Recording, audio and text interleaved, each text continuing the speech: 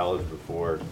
I'm glad we finally got an event that you guys are interested in. Most of our events are, we try to keep them non-financial, non-market related, interesting topics that we know nothing about that we hope, we do know a little bit about this topic though. But to us, interesting topics that add some value. So Rick is actually brother of one of our associates, Mary Beth Fitzgerald, and we're thrilled to have him come in. He delivered these speeches across Ohio in many different forms, and your bio is a good-looking guy from Copley, is that right? Okay. Exactly. Very good. Hope you enjoy. Hi, again, my name's Rick Armon. I'm a staff writer at the Akron Beacon Journal, and I have been there since 2005, and I've been fortunate enough to be covering the beer industry here in Ohio and the beer industry in general. And I've also had the opportunity to write 2 books on beer. One of them was called Ohio Breweries. It came out at the end of 2011. And my latest one, which you probably saw as you came in, is the 50 Must-Try Craft Beers of Ohio. Now, I like to give talks that are kind of interactive, so if you have questions as I'm going along, feel free to ask them. And how many people really like craft beer or into the craft beer scene? Okay, that's good. Now, one of the things I wanted to do is answer a question that I get asked all the time. How did I get into writing about beer? And I learned early on that was the first question people had whenever I finished a speech, so I might as well start off the speech with it. And it's a really funny story. I was the public affairs editor at the Rochester Democrat and Chronicle in Rochester, New York. I was doing really important things. I was overseeing our State House Bureau, overseeing our Washington, D.C. Bureau. I was overseeing all the local government reporting. At the time, Hillary Clinton was running for Senate in New York State. I was overseeing the coverage of that campaign, setting up events, debates for candidates. And one day our features editor came over to my desk and said, Rick, we're going to start a beer column here at the paper, and we want you to write it. I said, oh, okay. Why do you want me to write the beer column? She said, we hear you drink a lot. And that is the honest story of how I ended up as a beer writer. Now, I don't think I drink a lot. However, I was really fascinated by all the different kinds of brands of beer. So I always enjoyed trying different things. So that's how people knew that I enjoyed beer. I would head out to a store in suburban Rochester called Beers of the World, and they allowed you to pick a single bottle of anything or can. And I would go in with friends, and we'd pick out 12 different beers, and that night we'd just split them and try them and see what we liked and what we didn't like. And really that's kind of how I got into beer, and I've fortunately been able to continue writing about the industry. Unfortunately, though, it's not the only thing I write about. I also write about government and crime and other things. If somehow somebody would hire me just to write about beer, I'd be in heaven. So as part of the talk, I wanted to kind of educate you on the beer industry in general, and then also the Ohio beer industry. And I've learned a really fun way to do this is I'm going to give you a quiz. And I'm going to hand out the quiz, and I want you to take it with me. We're going to go over one question at a time. Feel free to shout out your answers. And I want to see how much you know about the beer industry. And I have given this quiz, I don't know, maybe 20 times or so. And I have volunteered to buy a beer to anybody who gets all the questions right. No one has ever gotten all the questions right. So I always try to throw in a few stumpers. But again, hopefully this is fun, and you learn a little bit about the industry as you go along.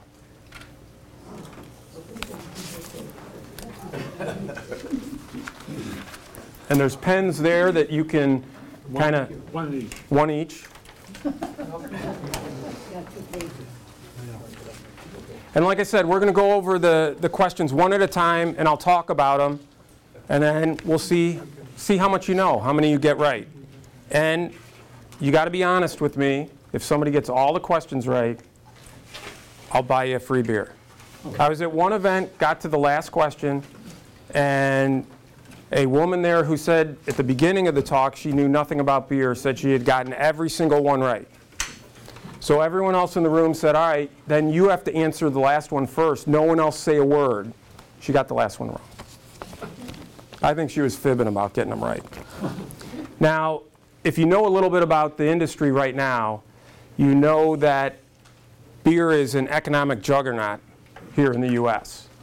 The Beer Institute and the National Beer Wholesalers Association every 2 years puts out a report sizing up the economic activity and impact of beer. So what do you think that economic activity was generated in 2016? Was it 35 million? This is across the nation. 35 million, 350 million, 35 billion, or 350 billion? 35 million. 35 billion. 35. 350 million. 350 billion. It's 350 billion. And one of the things that you have to remember is it's not just the breweries. It's not just a someone working at the brewery getting salary or the beer sales. This is also the distributors that deliver the beer. And I guess I should have said this is direct and indirect economic impact, where you're also talking about the bartender who's serving you the beer. So beer has a huge financial reach right now in the country. Just here in Ohio, that impact was 13 billion. We were talking about 350 million. 350 billion. No, not billion, million.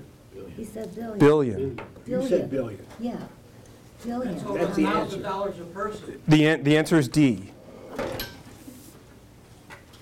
350 billion? Billion. That's That's overwhelming. a lot of money. Right. Don't you How much find would that overwhelming Anheuser-Busch yourself? be worth right in this country? How much? I mean, it's easy to see the 350 billion Right. if you think of Anheuser-Busch being a $200 billion company. Right. And that's one of the impacts. And again, you also have to think of all the imported beers. You got it right. So now the craft beer industry is growing like crazy right now. I think that's Why? D too. Well, I'll get to that in 1 second.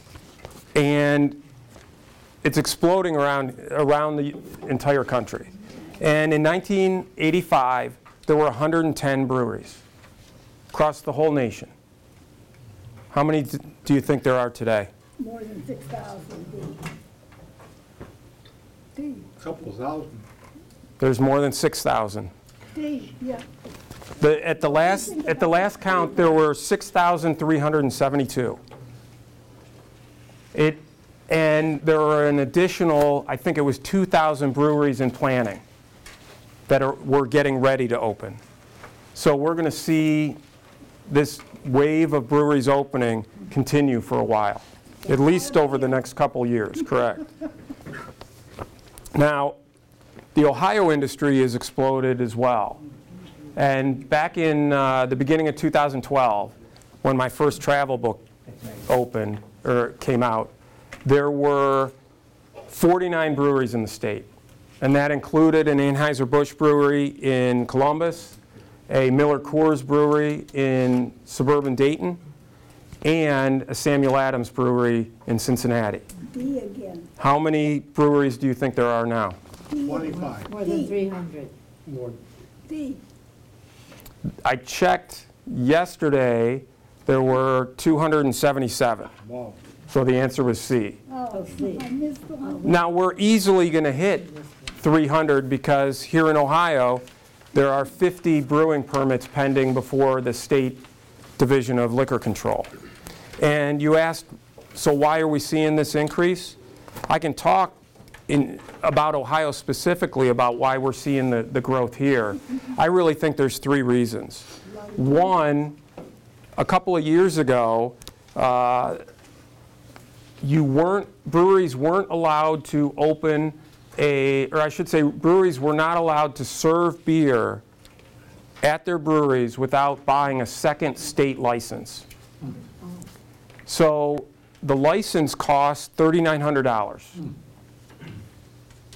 to have your brewing permit. It cost another $3,900 if you wanted to serve it on premise, which the breweries thought was a little bit unfair. Right. And considering the fact that a license to make wine here in Ohio is $76 a year, they said, well, wineries get to serve their wine at their wineries. Why can't we serve beer at our breweries without buying the second license?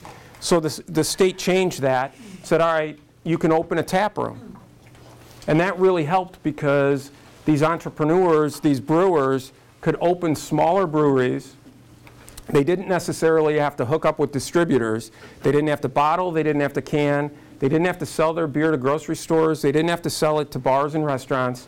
What they could do is they could flip on the open sign at their brewery, and people came in and drank beer and handed them cash and credit cards right on the spot.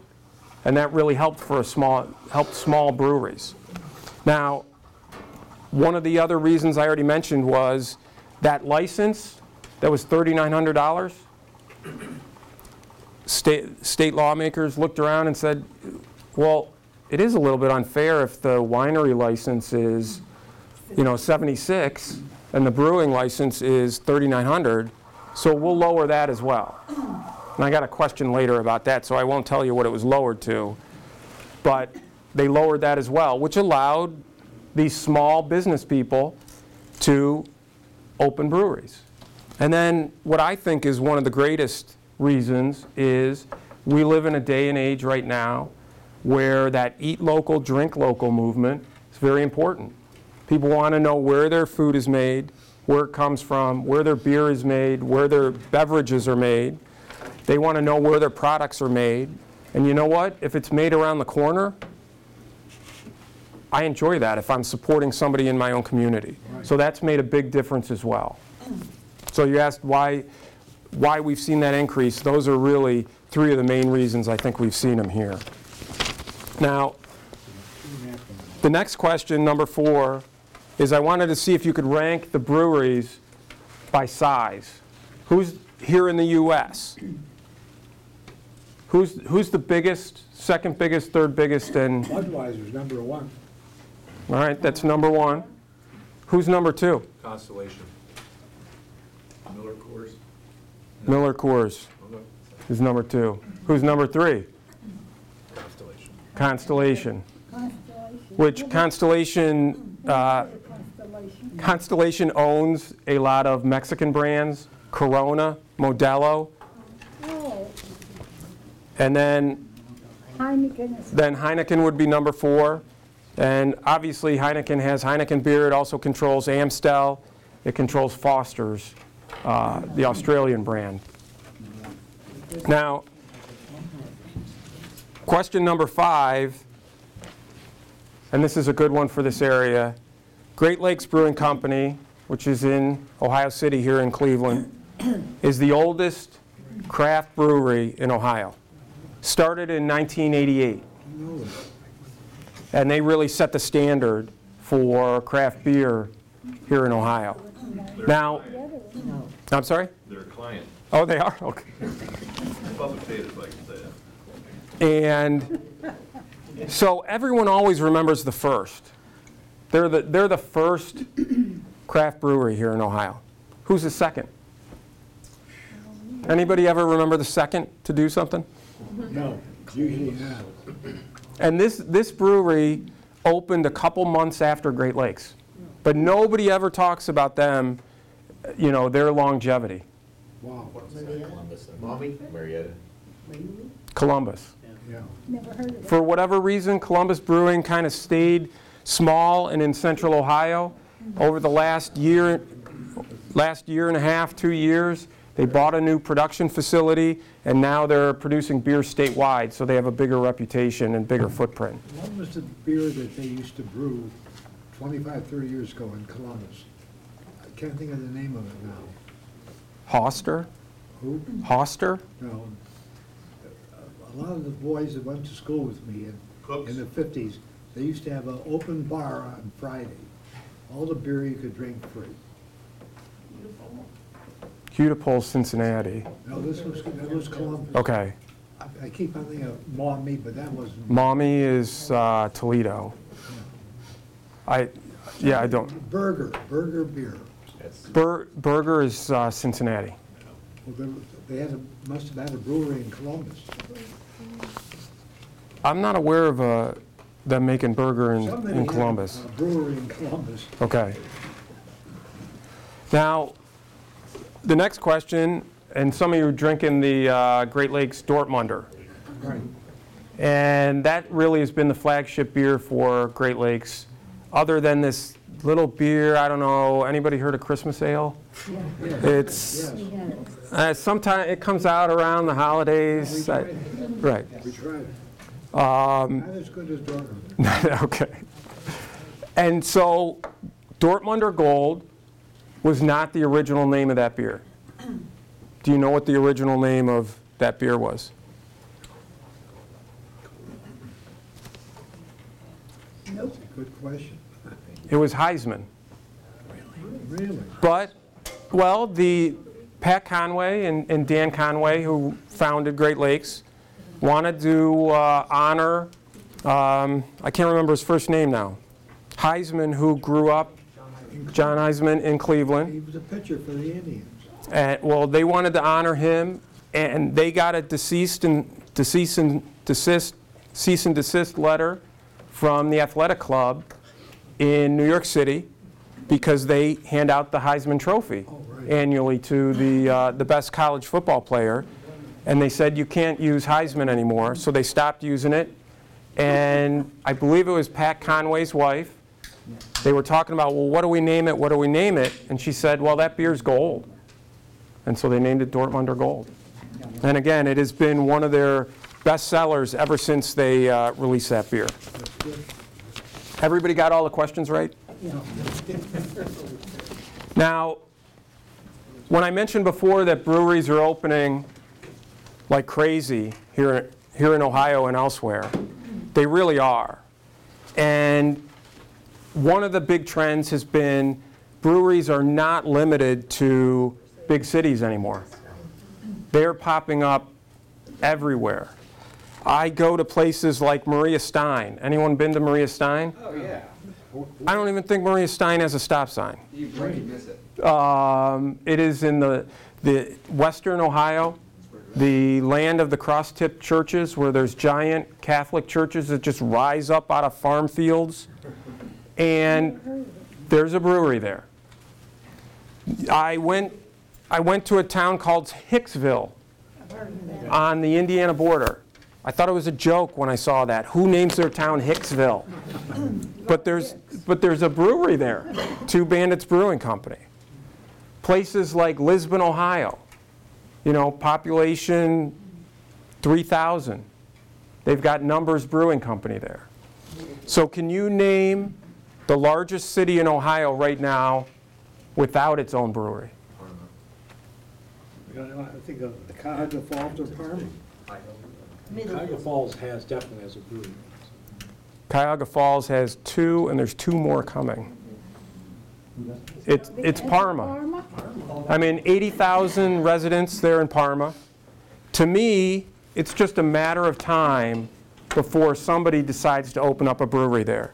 Because again, the trend today is toward neighborhood breweries, gathering spots, as opposed to like large production facilities.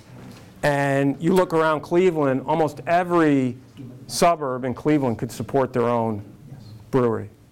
Again, just a neighborhood brewery, not one that's going to distribute statewide and bottle and can. Not Detroit. So back in 2016, the state changed the alcohol limit allowed in beer. It used to be 12%. Years earlier, it was 8%. What do you think the limit is now? 15%. No limit. I would guess 8%. No I limit. said No, no. it was 8. There was 6 and there was 3 too. There's no limit right now. No limit. Again, the state lawmakers looked around and said, well, wait a minute, there's no limit for wine, there's no limit for liquor, there's no limit for anything else. Why is there a limit on beer? And there were questions at first about, and I went down to some of the hearings at the State House, and people were, some of the lawmakers were worried that, well, wait a minute, are we going to encourage kids to get drunk on these high alcohol beers? And while it's a logical question, you have to remember that Samuel Adams makes a beer that is 27% alcohol. It's $250 a bottle. Is that triple box or? Utopias. Is that Triple Bock preceded Utopias. here in Ohio? And it is sold here in Ohio. It's not brewed here. No, it's not brewed here. But so you tell me whether, and I think this is something that swayed the lawmakers as well. If I'm a 21-year-old kid, am I going to go down to the corner store and buy a $250 bottle of beer? Or am I going to buy a 30-pack of Natural Light, for $9.99 and get drunk? Right. So the higher alcohol beers are very, very expensive. They are not cheap. They aren't something that, kids Why are, they so expensive? because they're putting more ingredients in it. They're putting more hops in it. They're putting more malt in it to get that alcohol level up. And on top of that, they can charge a premium for it. And people really spend $250 for a bottle of beer? Did you ever try it? I have had it. When the alcohol level gets to that point, it doesn't taste like a beer, like a traditional beer anymore. It tastes like a brandy. It's non-carbonated. It's a really interesting drink. They send me free bottles because they want me to write about it, so I've tried it. Again, it's interesting, but I would never spend that much on that beer. I don't blame them. I know people who have gone in and maybe 4 people have got together and they've bought one and they've all split it. Single So, fool. right. Did you have a That question? was kind of my question. I understand that the fermentation process self-destructs at a certain level of alcohol. The bacteria make it get killed off by their own juice. It's very difficult to make a beer with So that high of means alcohol. You have to, are they adding alcohol? That's what all the other liquors are. I don't think they're adding alcohol. I think they're just adding enough sugar that gets that fermentation and that alcohol level that high. What kind of sugar? I'm sorry? What kind of sugar? Brown or white? Oh, well, I guess the malt is the sugar. No, that's So the yeast is eating the malt. Now, I mentioned before that there's an Anheuser-Busch brewery in Ohio, there's a Miller Coors brewery in Ohio, there's a Samuel Adams brewery in Ohio. True or false, Ohio is the only state with all 3 of those breweries operating in it. I say it's false. It's true. It's true. There are plenty of states that have both a Miller Coors and a Anheuser-Busch brewery, but Samuel Adams has breweries in Pennsylvania, Ohio, and then Boston, and that's it. And they brew some on contract, but they own those 3 breweries. Is the brewery by Samuel Adams more recent in Ohio? They have been brewing in Cincinnati for a long time. Trying to remember when they bought the brewery from Hudipole Shaneling years ago. He knows too much about beer. I know way too much about beer. Now, I had mentioned earlier that a license to make wine in Ohio costs $76 a year. So now it's 76 for the beer. What do you think a license costs for beer? 76. 79. 76. It's $1,000. You're kidding. So it's still out of whack, but again, the brewers are happy that the fee went down from $3,900 to $1,000. Oh, A question. Yes. At one time, was Coors brewed in Colorado? Coors Banquet beer is still brewed in Colorado, and that, They used to say that it was made from spring water in Colorado. right. Now it's being brewed in Cincinnati? Coors Light is brewed in Trenton, Ohio. So they had to get rid of the, get away from that moniker that it's Colorado spring water, because Well, they're not doing it. well, they still brew that banquet beer, which is Coors, the regular beer with the yellow label, Right, exclusively at the brewery in Colorado. okay. So I think they still use that phrase for that beer, but all their other brands are brewed at facilities around the country. I mean, it's the same way with Samuel Adams. For a long time, Samuel Adams didn't want you to know they were brewing their beer in Rochester, New York on contract, or in Cincinnati, or in Pennsylvania. They wanted you to think everything's coming from Boston, Right. because that's special. But they were brewing it elsewhere because they couldn't produce as much as they needed in Boston. So, now again, some of you said you're craft beer fans. Every year, ratebeer.com puts out the 100 top-rated breweries in the world. At one point, a couple years ago, Ohio had 5 of them on that list. Again, top-rated in the world, not just the US. And right now, Ohio has 2 of the top-rated breweries in the world. Top rated in what, quality or quantity or? I guess I should say, yeah, in quantity, or I'm sorry, in quality. Quality. These are considered the best, breweries in the world. And again, there's 2 of them from Ohio, so can you name them? They lost 3. Great Lakes. Right. Great Lakes used to be on the list but fell off. Oh, wow. No, Prime Days. no. Thirsty dogs. They were on the list but they fell off. Wow. Fatheads was on the list but fell off. Mantry. No, Platform. no. Columbus. Boy, they know. All right, anybody you want some hints? Yes. Akron, There's the Hop and Frog. Hop and Frog Brewery from Akron. Hoppin'. Hop and Frog. Hop and Frog. What Hop beer do and they, Frog? Oh, what's their, They're located in Akron, and they focus on high alcohol beers, really bold, big flavor beers. $250 a bottle? Not that expensive, but they go for a price. I went in there and bought 4 beers, and my bill was $63. what name do they brew under? I mean, do they brew under Hop any? and Frog. It's Hop and Frog. Oh, it is Hop. Right, So What's the other it says Hop and Frog, yes. but you don't find it in northeastern Ohio. You should be able to get it right, I have not been over there in a while, but you should be able to get it right across the street in Heinens. Really? 22-ounce bottles. Right. Hop and How Frog. much?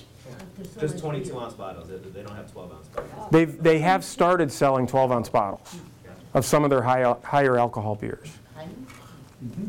And then the other brewery, anybody graduate from Ohio University? Happy for. Jackie O's. Jackie O's. I'm sorry? What's number 1 in the world? Now I'm trying to remember what. Honestly, I don't remember what the number 1 is. It might be something like Treehouse out of Vermont. I honestly can't remember. Sorry about that. And these are all bottled. They're all, Well, Bottle or cans. Right. Jackie O's. Jackie O's Brewery. And it was not named after Jackie Onassis. It was named after the brewery founder's mother. interesting. No, That's interesting. Where are they located? they're in Athens, Ohio. And you should be able to buy their beer anywhere around here as well in cans. Now, Jackie O. Ohio has been the home of some really unusual breweries. So I'm going to tell you 4 breweries. You figure out which is not the real brewery. 3 of these are real, 1 of them's not. There's Pinup and Pints. It's the nation's first brewery inside a strip club. There's Carolyn Brewing Company. I think I've heard It's the nation's first nonprofit brewery that all they do is make beer like it was made in the 1850s. Then there is Biker Brew House. It's the nation's first brewery inside a Harley-Davidson dealership. And there's the Floating Brewery, which is the nation's first brewery aboard a boat that tours Lake Erie, which isn't the real brewery. Floating Harley Davidson. A. Floating. The ones on the boat. The Floating Brewery isn't the real one. Right. The Pinup and Pints is real. I can't believe It's located in Medway, just outside of Dayton. I did go visit there, which my wife said, of course you had to go. But I wanted to try it out, and all these brewers in Dayton told me, no, you gotta go, you gotta go. The beer is not half bad. No. And I thought, no, see, if you say it's not half bad, that means it is half bad. Right. And I went, and I can tell you it was all bad. Wow. I was not impressed. It's a very small system. So both half were bad. Yes, it was. It was not worth visiting or revisiting in my case. Carolyn Brewing Company is located in Dayton. It is part of the Carolyn Historical Park. They built a brewery just like it would have been built in the 1850s. They researched recipes from old wives' cookbooks in the 1850s and used those recipes, and that's what they make. The beer tastes very different than it would today. And, for example, I'll just say it's different. They dress in period costume there, sort of like Hale Farm and Village. They will, when they're smoking their malts, they're using a real flame. They're inside the brewery. So the beer will taste very different than, they naturally carbonate it. So it tastes very different than what you would get at a craft brewery today. Where is it? That is in Dayton. And then the Biker Brew House is located in Austintown, over near Youngstown. And it's, again, just a very small operation inside a Harley-Davidson dealership. And the owner told me, a lot of our riders like to drink. So we decided to open a brewery, and maybe they'll spend some more time here. Right. So Which one was the most unusual? which one was the most unusual? In this group? Oh, it was, and the Floating Brewery doesn't exist. That's the one I made up. Although I'm going to take credit because I'm sure somebody will come up with it at some point. The Good Time 2 will suddenly become a brewery. Yeah. It's in the works, right? Right. And then one of the cool things about this industry is craft brewers have repurposed a lot of old buildings here in the state. You look around, an old firehouse brewery is inside an old firehouse. that's nice. Municipal Brew Works is inside a former municipal building. And there are, believe it or not, quite a few breweries in Ohio operating in old churches. Wow. So how many breweries do you think are operating in old churches, former churches here? 8. Not enough? Is that, 15. Very good. That was Not good. enough. That Good was answer. good. there are 4 of them right now. 4. There's a 5th one that will be opening. I believe it's in Lakewood, but they're still a ways off at this point. So there's Taft's Ale House down in Cincinnati. There's Urban Artifact down in Cincinnati. There is Noble Creature in Youngstown. Church's name. And then also Father John's in Bryan, Ohio, in western Ohio there. Everybody got them all right? So the brewing industry, too, can be a lot of fun and maybe even a little bit irreverent. So there's a brewery in Worcester called JAFB Brewery. What do you think the JAFB stands for? Just the family. A. What'd you say? Just the family. B. Just a family brewery. Just a family brewery. Just a family brewery. The answer is A. And I'll tell you the story behind that, and this is something that I go into in the book as well. The owner, no, it's not dollar sign, it's a dirty word. I just didn't put the real word down. What is it? No imagination. Fancy. So the brewer, his brother and friend were sitting around trying to go over, what are we going to name our brewery? And they had a couple beers. And they came up with some ideas. No, don't like this. They had a couple more beers. They didn't like the names again. Had a couple more beers. And then finally the friend said, it's just a blankety blank brewery. And they said, that's the name. Yeah, I got it. So they named it JFB Worcester Brewery. Paul Fryman, who's the founder and brewer, didn't think anyone would call it JFB. He thought that they would call it the Worcester Brewery. I can tell you no one calls it the Worcester Brewery. Everyone calls it JFB. And Paul is very shocked that parents come in all the time asking for kids' clothing with the JFB Worcester on it. And he kind of scratches his head and he's not sure, do they know what it stands for? Or do they think it stands for something different? But he tends not to tell people what it really stands for unless he thinks they could handle it. So, and then the last question, do I got to buy a beer for anybody? Yes. The last question is, one of the biggest trends in Ohio is wineries also starting to become breweries. And the very first one in Ohio was Cellar Rats Debonnaire Vineyards in Madison. Cellar Rats is now called Double Wing. They changed their name.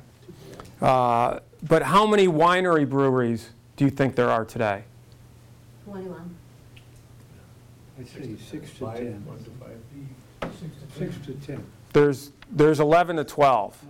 The last count I had was 12, and I know a couple more were opening. And they basically decided that when people were coming to the winery, maybe it's a wife and a husband, one of them liked wine, one of them didn't. And I can say that for my family. I used to take my wife on, winery tours and be the designated driver because I don't drink wine. It gives me a headache for some reason. And I only drank beer. So they decided that we could capture both these couples, both these people, if we have both beer and wine. So that is what a lot of even smaller wineries are doing now. They're operating very small craft beer systems. Why did they change that name? I'm still hunting for Cellar Rat. Cellar, when I wrote this book, I went out there and I was going to feature them because the book includes like the stories behind 10 of the coolest brewery names in Ohio. And I liked Cellar Rats. Cellar Rats is the name of, the worker who toils in the cellar. And I was there and talked to them, and they said, we love the name. We're never going to change it. People want us to change the name. And then the next thing I know, they changed their name to Double Wing. And they said, well, bars and restaurants don't want anything in their places with the word rat on it. Ratatouille, the movie, apparently didn't, fix that, healthy image of a rat being in your business. So they decided to change it to Double Wing. Wow. Too bad. All right, I enjoyed the name Cellar Rat. So now I wanted to mention a little bit about my book too, and I forgot to swipe through as I was talking here. But basically what I did for this book is back in 2014 and 15, I put together a list of kind of the 50 cool beers to have here in Ohio. And the book is intentionally not named the 50 best beers in Ohio, because my 50 best is different from your 50 best, is different from her 50 best, different from yours. So what I tried to do is look at 3 different categories of beers. One, really award-winning brands. Beers like Fathead's Headhunter. It's an IPA, one of the most outstanding IPAs in the country, made over in Middleburg Heights, North Olmsted, or Canton now, depending on your location of Fatheads. And Fathead? it has won medals at the Great American Beer Festival and World Beer Cup. You can't leave that beer out. Then there were beers that just Excuse me, I had, hate to interrupt. yes, You mentioned Fathead as one. yes, Have you, what's your opinion of Fathead? of the beer, the brand. Yes. I mean, it's an outstanding brewery. One of the most decorated, award-winning breweries in the U.S. What's your opinion of Fathead?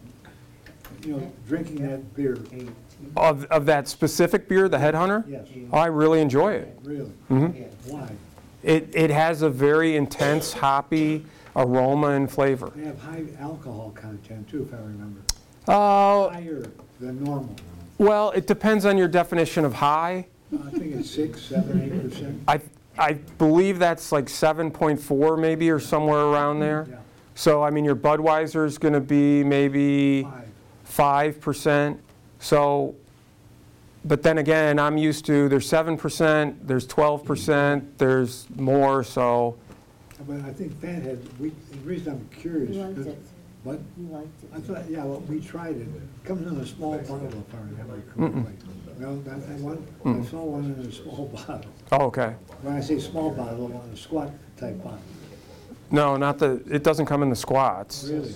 Columbus IPA. Right, I think that's Columbus IPA. Okay, I stand Okay, corrected. oh, that's okay. And so, There's so many to choose from. in addition to like the award-winning beers, I also took a look at beers that kind of had really big followings in the state. Again, you've heard of this little beer called Great Lakes Christmas Ale. Hasn't won any awards, but boy do people like line up when that beer's released on the first day from Great Lakes. I've seen people walk out there with case, you know, to their car just to get it, because they only make it a couple of months for the year and then it's gone. Yeah. And so people want to buy it fresh. They have a tapping party that Santa Claus shows up for, you know, when they do it. It's a real special event when that beer is released. And then I also had beers that are really unusual. There's a beer that Elevator Brewing Company in Columbus makes called Ghost Scorpion. Anyone ever had Ghost Scorpion? They made it specifically for the Fiery Foods Festival in Columbus a couple years ago.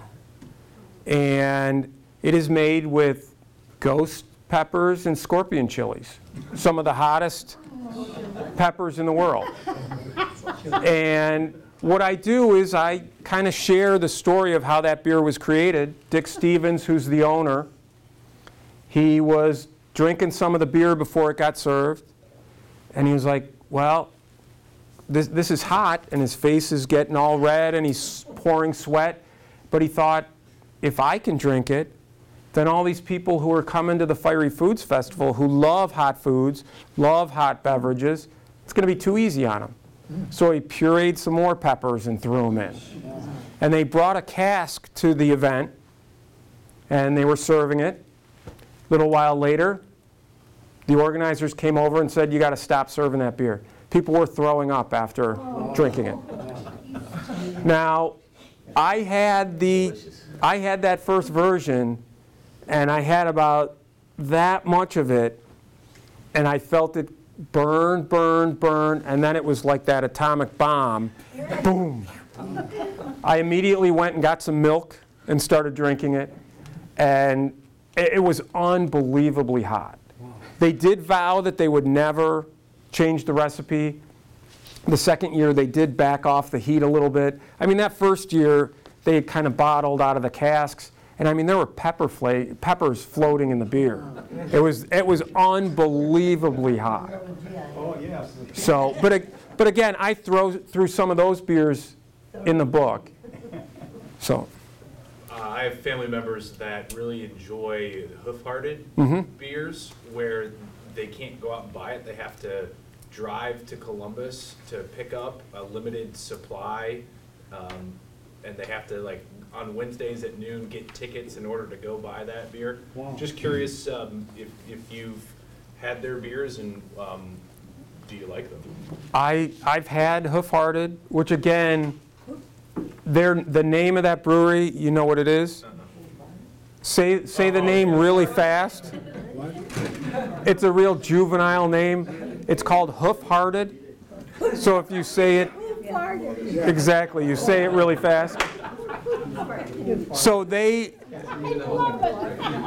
operate, right, they operate a brewery out of Marengo in the middle of nowhere, and they also have a place in Columbus, but they've built up this reputation of really making fresh beer, putting it in cans, selling it for a premium, and you got to go there and get it, and they have a party at the same time. And their brewery in Marengo, I don't know if they go to Marengo or they go to Columbus location. They go to Columbus. The Marengo brewery is in the middle of cornfields. Isn't that on your way to Columbus, though? Yes. Yeah, so they go to that. Okay. And again, they turn it into like an all-day party where you come down and you buy the beer and you sit around and you drink it. And the beer is very good. The only criticism that I've heard of it is that they have it's the type of beer that you have to drink fresh. Yeah, because my family members are always looking at the date it was made, and you have to drink it within 1 or 2 weeks of when it was brewed. Right. They want you to drink it right away because, again, the way their beers are made, kind of the hop aroma, the hop flavor dissipates over time, so you want to drink it right away. Now, I mentioned that I had done, in addition to the 50 must-try craft beers, I also wrote about 10 of the cool brewery names in Ohio, how they got their names. I profiled 10 people in the Ohio beer industry, craft beer industry. Here are big players. And then I also, one of my favorite parts of this book that I learned a lot from was I paired up 10 Ohio-made beers with 10 Ohio quintessential foods. Anyone know what Geta is? Geta. It's an oatmeal breakfast sausage that is very popular in the Cincinnati area. I didn't know what Geta was before I started looking around for foods. Pierogies here in the Cleveland area. Schmidt's sausage, the Bahama Mama out of Columbus. Tony Paco's hot dogs. So I also took a look at like foods like that and paired it up with a beer. So that's kind of all I have. If you got questions, I'm more than happy to answer them. So I'm seeing Stroh's popping up again. Where did it go? Who brought it back? I'm trying to remember. It's not that great. But No, I'm trying to remember who owns Stroh's, but basically the Stroh's Brewery went under. However, they're now owned by like a group that owns a ton of brands like Heilmann's, Stroh's. It might be Pabst that's brewing Stroh's at this point. Milwaukee? Right. A lot of the fellows in my age group work for Carnegie. Okay. And what happened to them? They went out of business. I know that. Right. And they were one of the biggest ones here in the county. In the Right. Cleveland area. I mean, what happened was you had a lot of regional breweries back in, after Prohibition, the 40s, the 50s, the 60s. And what happened at that time is Anheuser-Busch and Miller came in and they started, putting their beer on refrigerated, trains and trucks so they could transport their beer. They could also advertise their beer on television and radio. And so those brands rose, while all the regional brands like Carling, did Carling make POC? Yes. Okay. Pick up the crowd. Right. All those regional brands that were around fell out of favor. Like Burkhart in Akron, Hudipole, Shaneling down in Cincinnati, they all got overtaken. Buckeye in Toledo, they all got overtaken by. A big one in Columbus. Well, I know Hoster was a big one in Columbus. No, it's actually a B. A B? B as in boy. B. Columbus is big beer, inexpensive beer. I don't remember like the brands out of. Are there like microbreweries in Europe? Or is that just maybe a United States thing? I'm just curious if this is a trend that is taking place in other countries. It's now, yes. In Europe, the neighborhood brewery has always been a thing, where you can go to a town and instead of 5 bars in the town, it's 5 breweries. And right now we are seeing a rise in microbreweries, craft breweries opening in other countries. There's a former brewer from Columbus that just opened up a place in South Korea. So I mean, these type of breweries are opening elsewhere because right now, for a long time, Americans look to Europe, to Germany, to England for beer.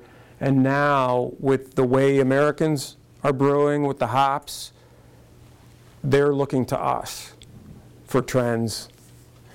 Because we're at Carnegie, are there, all these breweries, are there investment opportunities that you're reading about, seeing? Well, it is interesting because there are investment firms that own breweries now.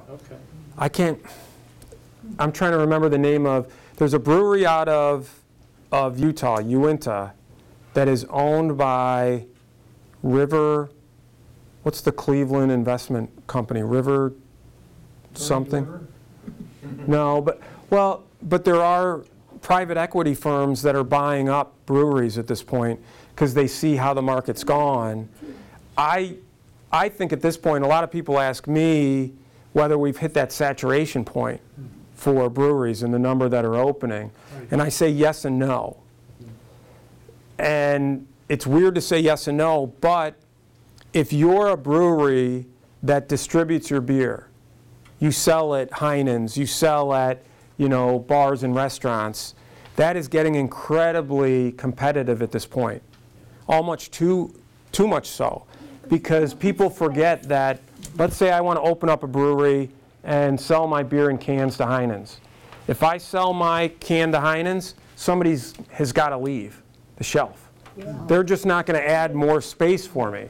If I want to have my beer sold at the Winking Lizard on a tap, somebody's beer's got to come off that tap. So at this point, we are saturated when it comes to distribution. However, we're not saturated when it comes to kind of neighborhood and community breweries. Exactly. Like the places that I was saying, somebody's going to think I'm putting a brewery in Parma because I'm going to own Parma. It's going to be my backyard. I'm going to own that market, and I can make a go of it. And just like, Numbers went into Lisbon and said, we're going to own Lisbon, and we're going to try to dominate Columbiana County. There aren't a lot of people in that county, but they're making it, a go of it that way. And just like now you've got, breweries here that are trying to own their corner of Cleveland. So I think there's still a lot of room for growth for those type of breweries. The community meeting places, the like small, neighborhood places. Rick, bottleneck is coming to Pinecrest in Beechwood. They will have 250 beers on tap. Oh, right, I just saw that. Yeah. And again, Pinecrest, yeah. I kind of, Pinecrest, the new development. Okay. I kind of wonder moving forward too. I mean, there are some some places like that, and, you know, the Winking Lizard and others that I think are being a little bit hurt by the craft breweries opening. And there's nothing wrong with Yard House and all those other operations, but myself as a craft beer drinker, I tend to go right to the source. And a lot of people like me, instead of going to, you know, the bar restaurant, will go directly to the brewery. What dark beer you recommend? I like Edmund Fitzgerald, but anything else you recommend? Have you had like Hoppin' Frog, Boris the Crusher? I mean, that's outstanding. It's really rich. Jackie O's Oil of Aphrodite. Pours like motor oil. I mean, again, if that's, when you say you like dark, that's really dark. That's a good one. Would you open a brewery? Would I open a brewery? I mean, I would love to. Would you? I brewed for a long time, Oh, okay. but I'm also self-aware that I am not the best home brewer. And if I were to ever open a brewery, I would have someone who's an outstanding brewer, you know, go into it with me.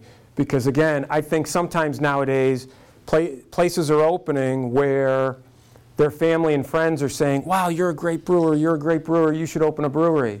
And I could taste their beer and say, you shouldn't open a brewery. Maybe it's because the family and friends just are trying to be supportive and not telling the truth. Or maybe they don't know the difference between like really good beer and I think that's part of it. average beer. How about the So- Granite Restaurant, that they brew the beer there? Granite City over at Lyndhurst? Legacy Village, okay. Yeah, I've been to the Granite City in Toledo area, in Sylvania, but I have not been to this one. But they have a kind of weird operation where they actually brew the wort off-premise in Iowa, and they truck it in and then ferment it on-premise. And put it in the big, They'd have to dig. Mhm.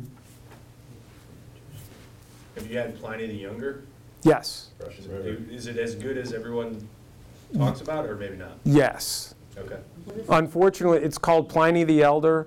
It's IPA, and it has been rated, I'm trying to remember how many years now. The cousin, Pliny the Younger.